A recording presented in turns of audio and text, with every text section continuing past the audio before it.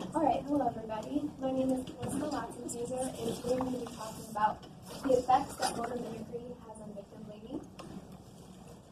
So, before we begin, let's talk about the term victim blaming. What exactly does that mean? So, victim blaming occurs when victims of abusive maltreatment are held responsible for what happened to them.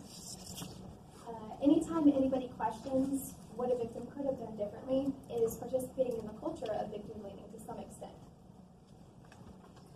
Now, any degree of victim blaming is troublesome. However, victim blaming of sexual assault victims in the United States is a current widespread issue. We can view some examples over here of some common victim blaming statements of sexual assault victims that you're probably familiar with, such as, what was she wearing, and she was asking for it. This has dire consequences for the victim. Perhaps the most severe consequence is victims are failing to report the crime to trusted authorities. And due to their fear of re-victimization, future attacks are therefore more likely to occur. And research shows that the effects of victim blaming can be so debilitating that they are going to drop charges if they report it at all. Also, the effects of victim blaming is the cause of many rapists being acquitted. So in the United States, a majority of rapists will not have to face their crimes. Out of every 1,000 rapes, 995 rapists will walk free. Only 230 cases are reported to the police, and 46 reports lead to arrest, and 4.6 rapists will be incarcerated. So as you can see, that's a real issue. And perpetrators of sexual violence are the least likely category of criminal in the United States to go to prison.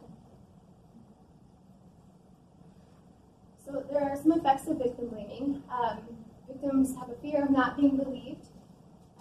They experience an abundance of self-blame.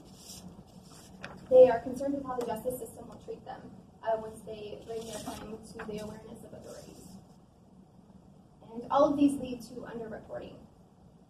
So victim blaming is a cultural phenomenon, and it can have a psychological impact on a victim already trying to recover from abuse. So if you blame a victim for a crime that happened to them, it's safe to say that you can't really picture yourself in their shoes. You are projecting the blame onto the victim. You are not blaming external forces. So you could say that you lack empathy for a victim if you are a victim blaming them. So what exactly is empathy? Empathy is an emotional response to another's hardships. It is the process of being able to put yourself in their shoes. Let's take this figure over here for a visual definition of exactly what empathy happens. Now, at first glance, it might look like both of these figures have arrows in them. However, let's say the one on the right was the only one with an arrow in him. But the one on the left was filled with so much empathy that he was able to put himself into the figure on the right's position and experience the pain as if it were his own. Past research establishes that negative emotions influence more empathic concern than positive emotions. And in regards to traumatizing experiences, when sexual assault victims are recounting their assault, there's going to be no positive emotions. It's going to be an abundance of negative emotions. And past research also shows that if you feel you're at risk of becoming a victim yourself in the future, then you are more likely to experience empathy towards a victim. So what else can influence empathy? Let's talk about the concept of motor mimicry. Motor mimicry is imitating actions of a target as an observer. And past research has found that motor mimicry is a form of sympathy. However, it's an unconscious reflex that occurs while observing another person's emotions or actions. And we theorize that cognition then would not be readily understood by simply thinking. One must engage in the act of doing. And they found that imitation strengthens an observed emotion. However, it was unconscious due to the human brain's ability to mimic others' neural activity. This would imply that empathy is a multidimensional concept. then be a construct of motor movements affective in cognitive processes. However, there was a missing link. While past studies did show contributions of victim blaming and the effect that unconscious motor mimicry has on empathy, to my knowledge, the effect of conscious motor mimicry on victim blaming was unknown. So this study that I did attempted to fill in this gap, and I hypothesized that mimicking motor movements of the victim will increase empathy as shown by less victim blaming. To test this hypothesis, I had 32 participants. They were into two groups, and they both watched a video of a female victim recounting her sexual assault experience. However, group number one was instructed to mimic the exact hand movements of the victim recounting her assault throughout the duration of the video.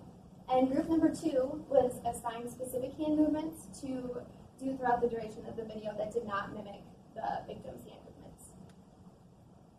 And after they both the groups watched the video, they both took a survey that was designed to find victim blaming attributions. So I did an independent sample t-test to compare the mimicked response scores versus the assigned hand movement response scores. And it's important to understand that higher response scores indicated less victim blaming. So to represent a visual of my results, over here on the x-axis, we have our mimicked and the non-mimicked group. And over on the y-axis, we have the total response scores from the participants' surveys versus the answers. So in the mimicked group, we have over 900. And there was a significant difference in the mimicked group versus the non-mimicked group. Over here, they were, the non-mimicked group was here at 700. So these results supported the hypothesis that victim blaming would be decreased if you're mimicking the exact motor movements of a victim. And that was shown through the results because the mimicked group was less likely to blame the victim for what happened to them. And also supported the previously mentioned past theories that negative emotions influence empathy, that motor mimicry can strengthen emotion, and that empathy can develop by matching neural responses.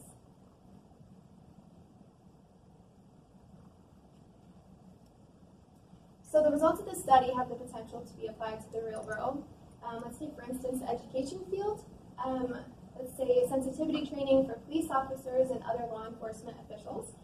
During their training process, they can be advised to do similar physical movements with the body language while listening to the victim recounting their experience. Sensitivity to victims is important in police interviews in order to build trust so the victims feel comfortable enough sharing the sensitive material that is necessary for prosecution and to get a conviction.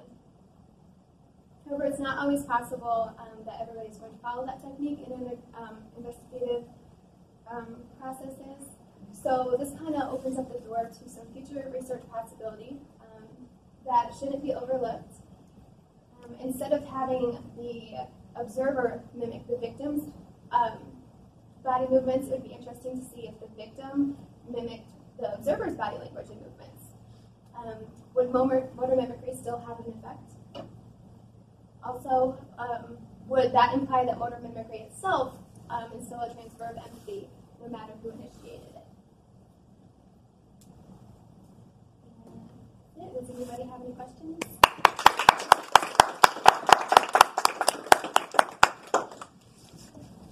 All right, do we have any questions?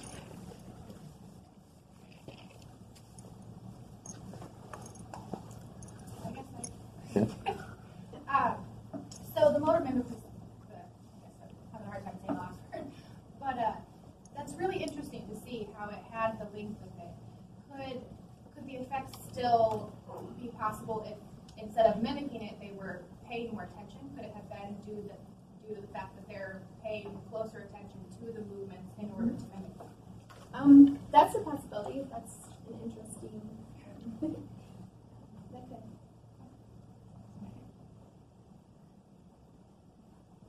Do you know if studies have been done, Kelly, on verbal mimicry Instead of motor, just say what that person's saying. Repeat after me. No, actually, I haven't heard of any.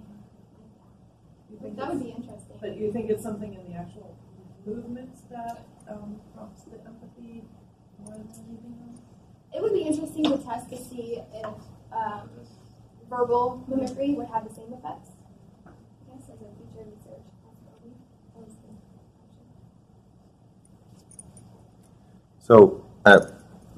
So I have one question about your future research directions. So you were in that one suggesting that the motor mimicry effect might swing both ways, so that it doesn't matter who initiates it. Right. So are you suggesting that as a strategy for people reporting the crime? Yes and no. It would be hard for victims to know to do that. However, I think that it's important to explore these avenues because of the fear of judgment that victims experience when they are reporting their crimes.